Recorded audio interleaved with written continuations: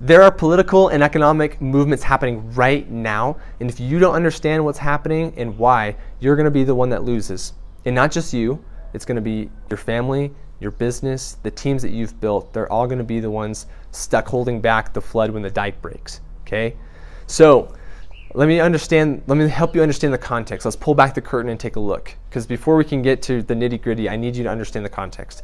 Right? So basically what happens in any changing world order, this is what we're talking about, right? The changing world order and how it impacts us today. So the changing world order, in any time it changes, right? There's a growing gap between the rich people and the poor people. There's a wealth gap. And the reason this happens is because there's going to be normal debt cycles that happen every like 8 to 10 years. Okay, of prosperity, there's going to be recession, and the Fed's going to be manipulating the interest rate, and they're going to be printing money, and they're going to be trying to smooth how everyone experiences a recession, right? So every 8 to 10 years, there's a pullback in the economy. It's normal. It's part of the cycle. Now, because of the government's intervention to try to smooth those cycles, this is what happens. One of their levers that they pull when they, restructure debt and whatnot is they change taxes around. So because there's a growing wealth gap, they'll tax the wealthy and redistribute that wealth to the poor. Now, let me explain the phenomenon that happens. Like a lot of the people who are in the top 5%, 10%, 1%, whatever, like the rich people, part of what put them there is they have a mindset of abundance, right? They have a habit of investing, of saving, of budgeting, of financial vitality and resilience. It's not just the fact that they have a butt ton of money, right? It's like there are habits, there's stuff about their personality that make them qualify them for wealth, right? And so they have these habits of investing. And so they buy up real estate and they buy up like apartment buildings, right? And who lives in those? Poor people do, right? A lot of poor people will rent from them. They buy up businesses and they invest in stocks, or they privately invest in companies. And who are the employees of those companies? A lot of the lower echelon people are the poor people, right? The working class.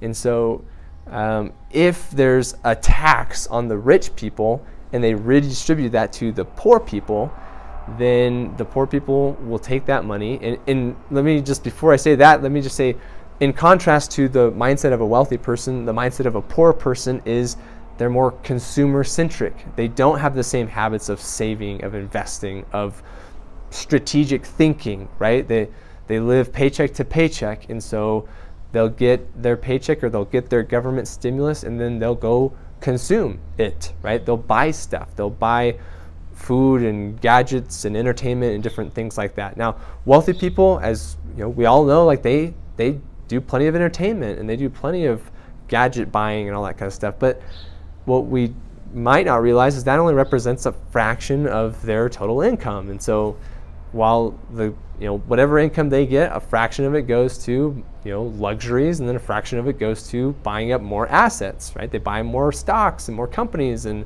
on and on and on. So if the government taxes the rich and takes all this money and redistributes it through different programs to the poor will, because of their average mindset, they will go and consume stuff. They'll go buy another iPhone, right? And so that benefits Apple as a company, and so the Apple stock benefits a little bit from every single transaction, right?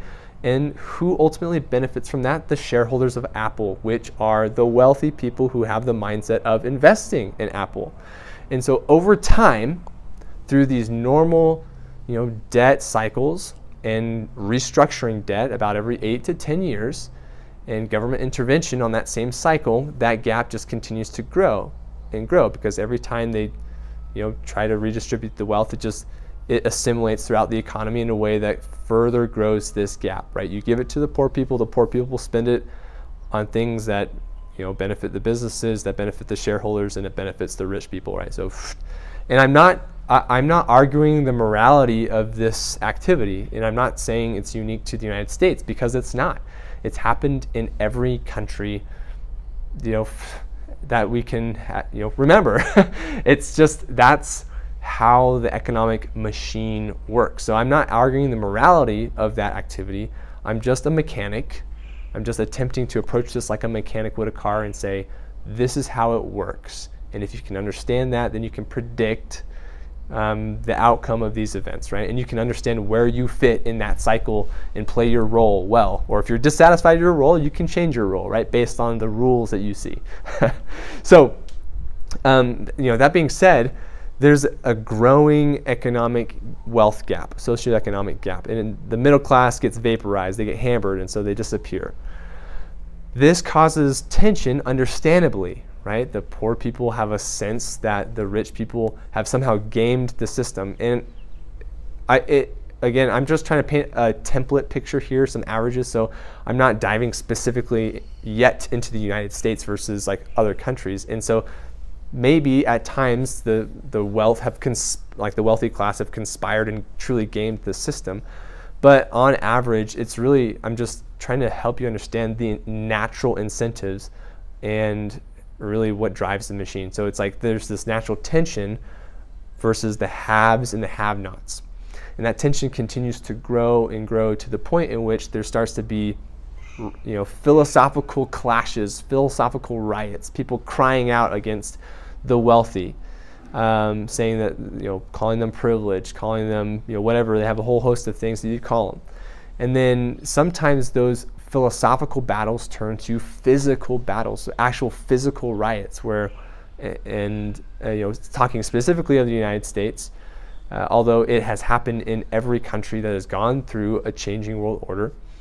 Talking specifically of the United States, in the last year, we've seen these riots where, they've smashed businesses and smashed vehicles and destroyed properties and things like that in an effort to release their frustration because, in their mind, that's the way to get back at the man, right? That's the way to get back at the wealthy class. And so that happens. And in some cases throughout history, not necessarily in the United States, but other countries, it doesn't stop at physical assets, right? There's, you think of like overthrowing France, right? The French Revolution, and there's like actually bloody battles where like the aristocrats get targeted and killed. And so, and regardless to like where you're at in history, whenever this starts happening in that country, the wealthy class, they see the writing on the wall. And so they say, well, at very best and benign, my wealth is at stake because there's going to be a big redistribution of wealth, because that's what the federal government will do to respond to the increasing pressure that they feel. And so the wealthy will say, well, my wealth is at stake, and perhaps my life, my well-being, like I might not be safe here anymore. And so there starts to be a movement of the wealthy class to take their assets, their wealth, and sometimes themselves, and take it out of the economy, remove it from that economy and put it into another economy that they think or feel is safer or more stable or just a better investment, right? And so whenever it hits a critical, like this obviously hurts the economy, because every wealthy person that just grabs their assets and parks them somewhere else outside the US, well, now that wealth is gone, right? It's not creating jobs in the US, it's not buying goods in the US that benefit people, right? And so we lose that, right? It's the whole Atlas Shrugged thing of, who is John Galt, and all the rich people kind of go and form their own world, right? And so it hurts the existing economy, and so like this, it just accelerates the sinking boat type of feel, and so it becomes alarming. The government realizes that this movement is happening in a trend, and so they will do things to stop the movement. And so they will, in the case of people leaving the country in order to seek a better environment, they will stop you from doing that, for one, or they can, stop you from moving your capital outside of the country. And if you don't believe me, just look, so we're here in Mexico right now, and we're here on this, I'm reporting from Mexico on this discovery of understanding more about how different countries interact with each other, how the different cultures work, and what's the perception here versus in the United States and versus other countries, in an effort to pull back the curtain and understand truth versus error. Okay, so here I am. This is an important document for us while we're traveling. This is a passport, okay? So my passport and every passport on page number 5 says, this is U.S. government property. This passport is the property of the United States. It must be surrendered upon demand made by an authorized representative of the United States government. So in theory, like if the U.S. saw a movement of people leaving the country and they did not like that because it was hurting the economy, they can rescind this document, and just by issuing a declaration, I would have to come back to the United States. So that's a real thing. Now, how does this work on capital markets? Let's say, like, okay, well, what about the rich people who don't want to leave the United States, but they're concerned for their wealth, and so they want to transfer that and invest in other economies? Well, okay, so let me just explain that there are real movements happening right now to stop you from doing that. Okay, so let's say, okay, well, we've been talking about China as the rising power. Okay, and they're the big contender versus the United States. And you might be thinking, well, how do I invest in China? If China has some stability there, and U.S. has some volatility, and we want to take some of our wealth and put it into the Chinese economy, how do we do that? Well, probably the most simplest way to do that as an American citizen is to buy stocks, invest in stocks in Chinese companies, so companies based in China but that are traded on the New York Stock Exchange. Okay, so right now in the United States, there's about 240 companies that are based in China. They're Chinese companies, but they are registered. Both they're publicly traded companies. They're registered on the Chinese Stock Exchange, but they're also registered on the New York Stock Exchange. And so it makes it possible for Americans to invest in them through the New York Stock Exchange. And some of the biggest companies are like Alibaba, okay, is the biggest publicly traded company that's Chinese. If you know anyone who's involved in fulfillment by Amazon, FBA, like Alibaba, because what it is it's a spot for manufacturers to gather, and it's how like manufacturers contract with people to manufacture stuff. So in the old days, if you wanted to import stuff, you wanted to like make some kind of product or trinket, and you wanted to access like a Chinese manufacturing plant, you'd have to like fly to China or call them. There's a lengthy process. You'd have to like show them your test sample thing and be like, hey, can you retool your factory to make these? And you do that enough times and you kind of figure out who's going to make your stuff and import it into the United States.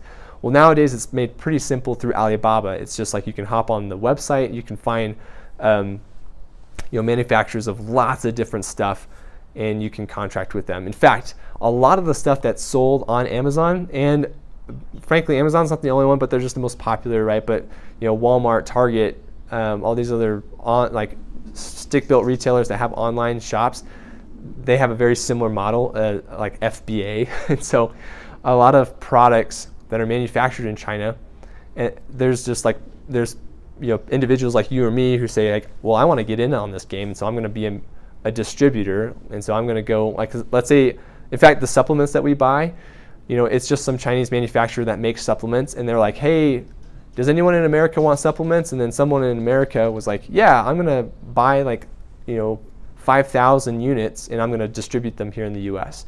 And so they found that through Alibaba, and they sell it on Amazon, and that's the supplement that we buy, and it's a good product. I'm just explaining how this works. Okay, so that's Alibaba. They're the top publicly traded Chinese company that trades on the New York Stock Exchange.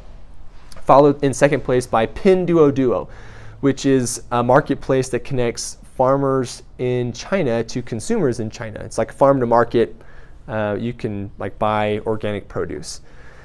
All right, and then followed third place by JD.com. So JD.com, you can think of it kind of like, well, it's Amazon. It's the Chinese version of Amazon, like the exact same thing. Just think Amazon in China. And then there's the fourth largest company is called Baidu, and Baidu is the Google of China. So it's just the same thing. It's a search engine, but really what drives their revenue is like the massive data that they gather, and the artificial intelligence and machine learning and advertising and targeted placements of stuff. Like that's their model. Same as Google. Okay. And so those four companies are traded on the New York Stock Exchange. By the way, none of those companies benefit America. They operate solely in China. They're Chinese companies, right? Like we don't access their services. Well, except for Alibaba, right? Like I can hop on Alibaba.com and like find a Chinese company to contract with. But outside of that, like all the others, like I don't use Baidu for my search engine. I use Google, okay? And JD.com, like I can't use JD.com here. I use Amazon, or in the United States, I mean. So that being said, like there are lots of thought leaders in the investment space that have seen the financial health of those companies and invested, right? And they've noticed the volatility of U.S. securities, and they've said, I want to move some of my wealth into the Chinese market. And so they, through the New York Stock Exchange, have bought securities in those companies. Okay, and so I'm not advocating like, hey, transfer all your money to Chinese markets, right? Because I don't think anyone is really saying that. Even the good thought leaders have a mix in their portfolio. They have a mix of, U.S. securities and a mix of foreign securities, stocks and bonds. They have a mix of, real estate and gold and stuff. And so, like none of the investment, like any investment advice worth its salt, nobody's going to say put all your eggs in this one basket. So that's not what is being said here.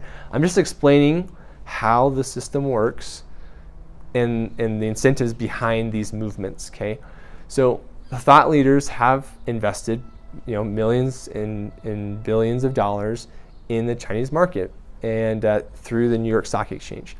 And as that movement has continued to happen, it has become increasingly concerning to the United States government, who would rather those dollars be invested in the U.S. Now, I'm not saying that that's a good idea, because that's not really for this conversation to decide. It's just the wealthy people, seeing that their dollars here are at risk to be taxed and redistributed, want to move that money to a Chinese market, and so they have made those investments. And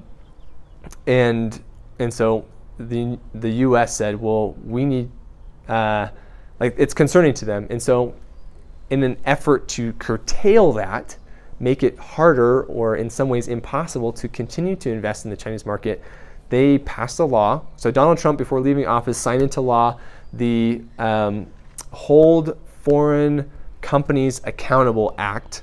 It was signed into law in December of 2020. Right, but the security, and what the law basically said was that any company that was based in a foreign country needs to be able to have all of its records audited by a U.S. auditing firm like Deloitte or something like that, and make those public, and then the U.S. government gets to review all those audits. And if you're unable to comply with that or unwilling to, we will delist you from the New York Stock Exchange. And so there's many companies, like that's a pretty, in many ways, it's an undesirable thing for those companies operating in those countries to do. And so there's a lot of companies that will not be able to or reject to do it, and so therefore will be delisted from the New York Stock Exchange. And so this is directly an effort for the U.S. to say, hey, we don't want American citizens to be able to invest in you through the stock exchange. They do it under the guise of saying, hey, we just want greater transparency, but really it's a pretty onerous thing for them, and it's really not in their, it doesn't benefit them to be able to provide that level of detail. So the response will be a lot of Chinese companies will be delisted from the stock exchange, making it very hard for you and me to transfer wealth into that economy. Okay. So it was the end of March that the SEC finally passed.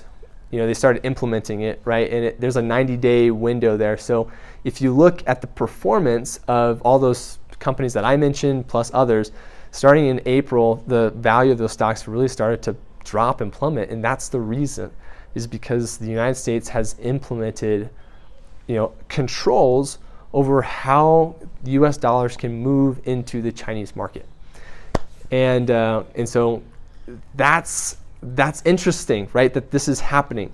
What has happened before in other changing world orders of stopping wealth from being transferred is interesting to see, and it's concerning. Okay, so that brings me to this the question is, well, what do we do about it?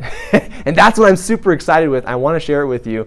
I'm really jazzed. I have a huge announcement that's mind-blowing, but I'm going to talk about it in one of the videos that are coming up, and so I'm going to save it for that. Make sure that you subscribe and set your alerts. Okay, it's coming, but it's going to help you. I mean, it's going to answer this question, right?